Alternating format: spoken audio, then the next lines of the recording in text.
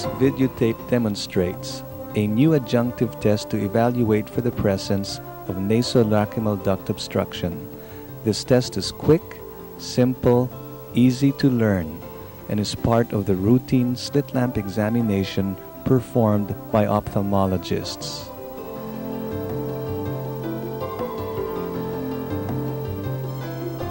Clinical tests that are used in the evaluation of nasolacrimal duct obstruction include the fluorescein dye disappearance test, the Jones 1 test, which is shown here,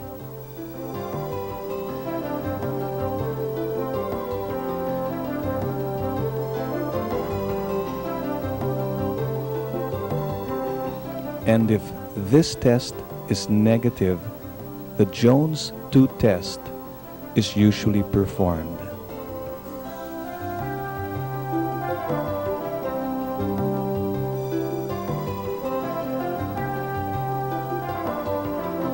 Shown here is a positive Jones 2 test.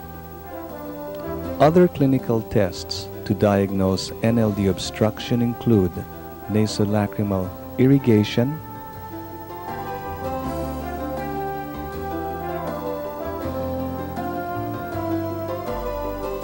and direct visualization using video endoscopy.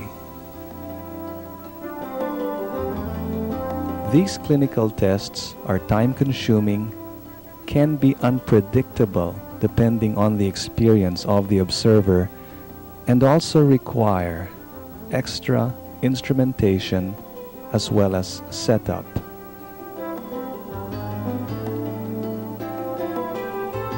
An office test called the regurgitation test is performed by applying pressure over the lacrimal sac. The test is called positive for NLD obstruction if there is a billowing of pus or mucus from the puncta.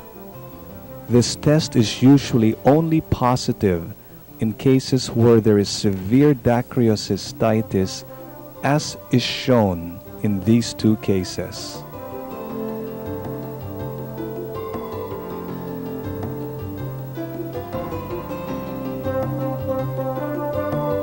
We have refined the regurgitation test by using slit lamp magnification and observing for reflux using the cobalt blue filter.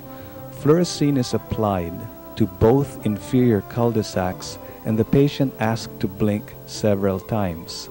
The patient is then positioned in the usual manner for a slit lamp examination.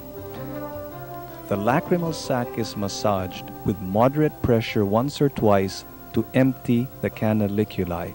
With a normally functioning nasolacrimal duct, further lacrimal sac massage will not yield further reflux of fluorescein from the punctum. On the other hand, in a patient with an obstruction, lacrimal sac massage yields further reflux of fluorescein-stained tears from the inferior punctum. This test allows for more subtle appreciation of tear reflux present in NLD obstruction.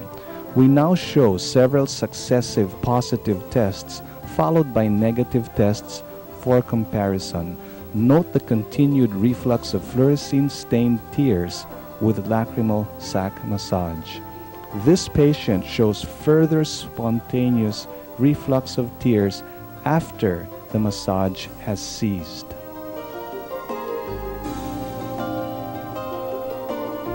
Several more positive tests are shown here.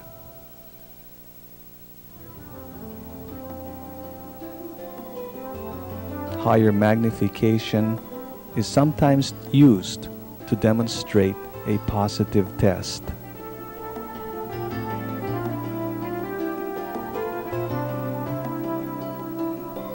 This patient shows a positive microreflux test followed by bloody dacryoplenuria.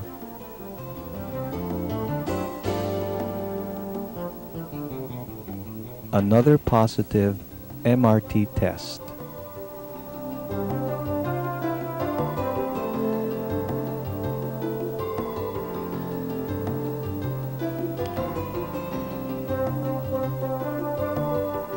Shown now are negative MRT tests for comparison.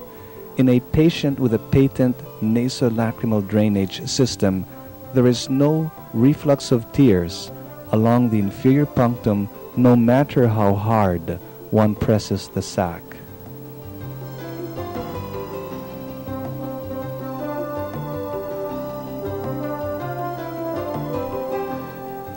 In a normally functioning nasolacrimal drainage system, the valve of Rosenmuller prevents reflux of tears from the lacrimal sac into the canaliculi.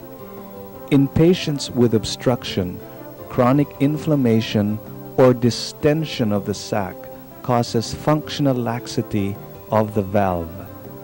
This allows for the reflux of tears with pressure on the lacrimal sac and is the basis for the micro-reflux test. In summary, the micro-reflux test is a safe, simple, easy-to-learn test that can be performed in less than a minute and is part of a routine slit lamp examination. It can be used to screen patients for subtle nasolacrimal duct obstruction.